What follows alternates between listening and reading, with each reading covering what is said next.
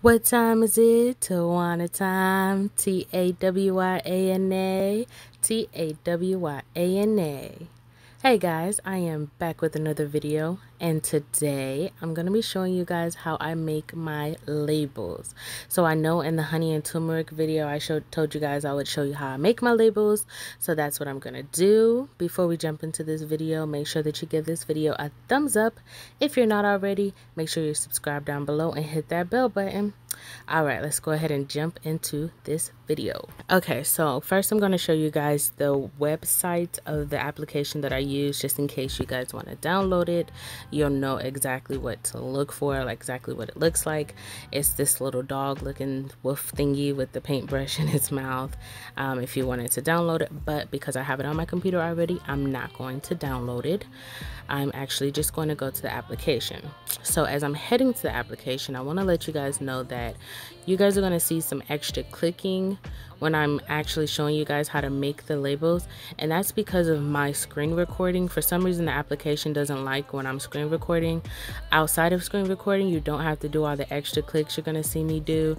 So I just wanted to let you guys know it's being weird about screen recording. But this application is super easy to use. The only learning curve I would say are these icons, just trying to figure out what they all mean. But let's get started. So go to File, then go to New. When you click on New, you have the option to set your size, or there's templates. Like they have business card templates, they have all different kind toilet paper templates, they have all different kind of templates that you can use. But I like to set my own, so I'm gonna set mine at 1100 for the height, the width and the height. Don't ask me why I chose that. I don't know. It was just easy to use. Easy, simple. I like easy and simple. So to get started, I'm going to click on the text, and I'm going to add in a title for my, or a heading or whatever. And I'm just going to add in the business name, Janae's Beauty Bars, at the top. LLC, of course. Add that in, and then I'm going to change the color and the font. So I know what kind of font I use for my labels, and I'm just going to type it in. I actually downloaded this font. If you guys are interested in learning how to download fonts to your computer, I'm probably not the person to show you because it took me a long time to figure it out myself. But you know what I'm saying, Google, there's Google for that. So yeah, here I'm just changing the font to the font color to black. And there's that extra clicking I was talking about. You guys are going to see that extra clicking a lot, and that's just because of me screen recording. This application does not like me screen recording. That's what I got to say about that. So now I'm going to align this. So I'm going to go to the alignment tool, and basically there's the left, the right, and then the middle alignment. So if I click on this, you'll see the little 4 squares appear around the objects, and then if you click on the alignment tool, it should align it. Of course, I'm going to have to do some extra clicking, but once I click on the middle alignment, as you see, I put it to the left and then I put it to the middle. I know it's centered to the center of the page. So next, I want to add in like a picture or whatever. So I could go to Google, and I'm going to show you guys, like, if you want something with a transparent background, just make sure you put in PNG. And because this one I want clouds on it, I'm going to search in clouds, go to blue. And I'm going to look for some clouds that I like, but it needs to look white before I click on it. So if you guys see, it has a checkered background on it now. That means that it's transparent. So before I clicked on it, the background was white, and now it has a checkered background.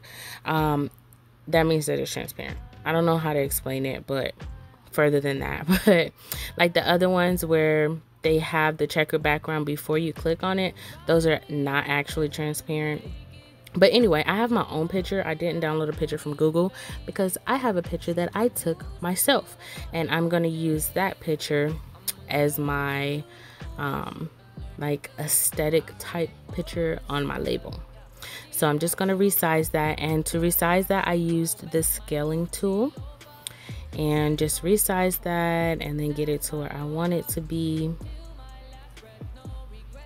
And I'm going to use the alignment tool to make sure this is perfectly centered. So I'm going to show you guys how the alignment tool really works. So I put it off a little bit so you can see. So click on it, got the little squares around it. And then there's that extra clicking, that irritating extra clicking, but boom, it's centered. And then I'm going to add in some more text. So now I'm going to add in the name of my of the soap that I'm making the label for. So I can change the font and the font size and all of that. Right now I'm speeding it up a little bit because you guys see me do the font when I did the name of the business already. So don't want too many redundant things. So right now I'm just changing the font and the size and blah blah blah.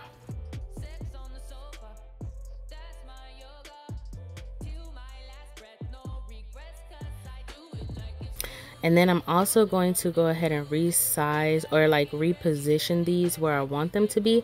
So I'm not too much worried about like getting them exactly centered. I'll do that with the alignment tool, but I'm just trying to make sure I get them positioned where I want them to be. And then boom, everything is all nice and centered, and I am done with the front label. I'm going to go ahead and export it and then change the name to Crisp and Clean as I export it.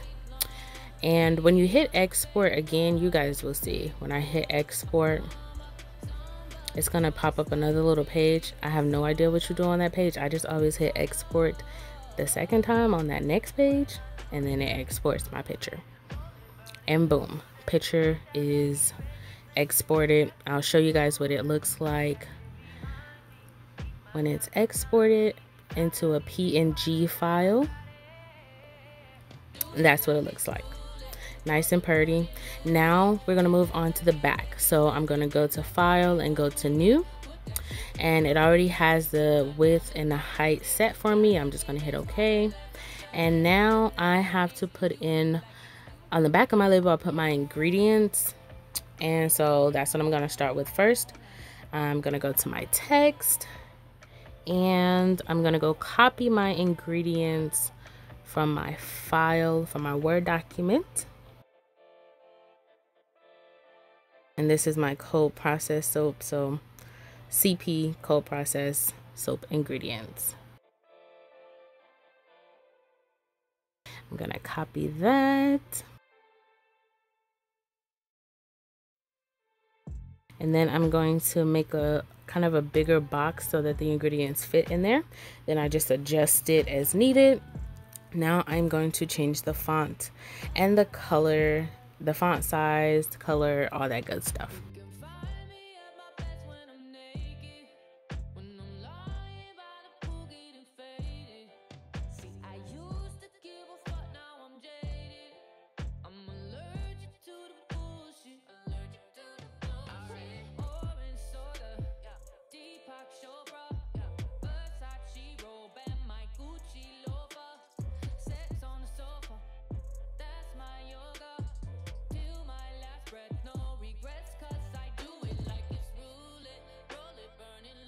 Okay, now that I have that fixed, I'm just going to make sure that I align it, make it centered, because everything has to be centered in life. You know what I'm saying?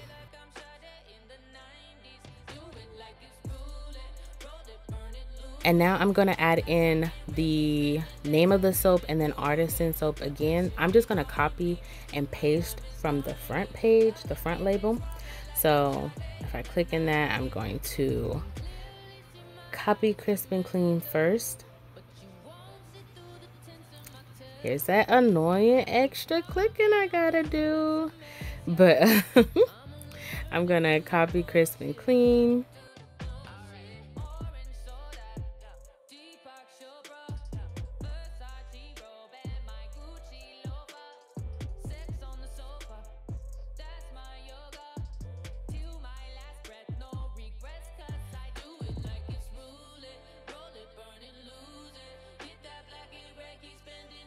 And then I'm going to reposition these to where I want them to be.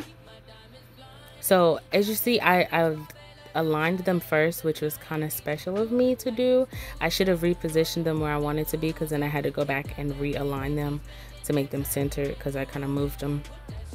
But anyway, next I'm going to add in Facebook and Instagram name, and then I'm also going to add in the net weight, and I'm going to add in my website, and so you guys can see that process.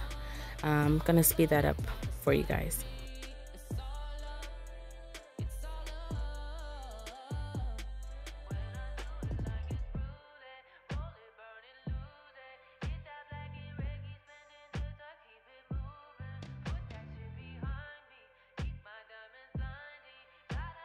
Now when it comes to lining up the net weight and the Facebook, I just eyeball this honestly, because okay, what I typically do is I copy and paste I copy my labels, and I just I make a copy of one label, and then I just redo the like the name and the color and all of that. So I don't really change the Facebook, Instagram, net weight, website, ingredients, none of that. I don't change it. So it's the same from one label to the next, but I'm just showing you guys how to do it from scratch. So I just typically eyeball where I want stuff to sit at. I know it probably would be better if I aligned it, but who got time for that? Not me. And it looks perfectly fine to me anyway, so we're good. So now that I have all of that done, I can go ahead and export this too, because it looks nice and good. I'm just checking over it to make sure I like the placement of everything, and I do.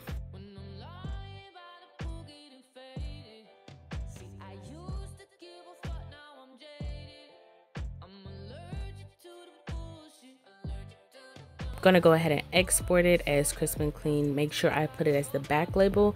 I do this because I don't like to be confused when it comes to printing out my labels, because it can get confusing if you're printing out a bunch of different labels and they have just crisp and clean on them or whatever. I need to know the difference between the front and the back. So now that is exported, I'm gonna go ahead and open it up, show you guys what it looks like, make that big. And boom, that's what it looks like, on nice and purty, and on nice and purty. And that is that, guys. Like, we did the thing. We made some labels. Of course, if you guys need further detail on, you know what I'm saying, I feel like I gave grave detail on how to do this, but if you need further detail, don't hesitate to reach out to me. I love helping you guys. Make sure you stay tuned for part 2 of this video, showing you guys how I prep my labels to be printed out, what I use, what platform I use for that. If you're not already, make sure you subscribe down below. Make sure you give this video a thumbs up, and leave a comment down below on any other thing that you guys would like to see. See you guys next video. Bye.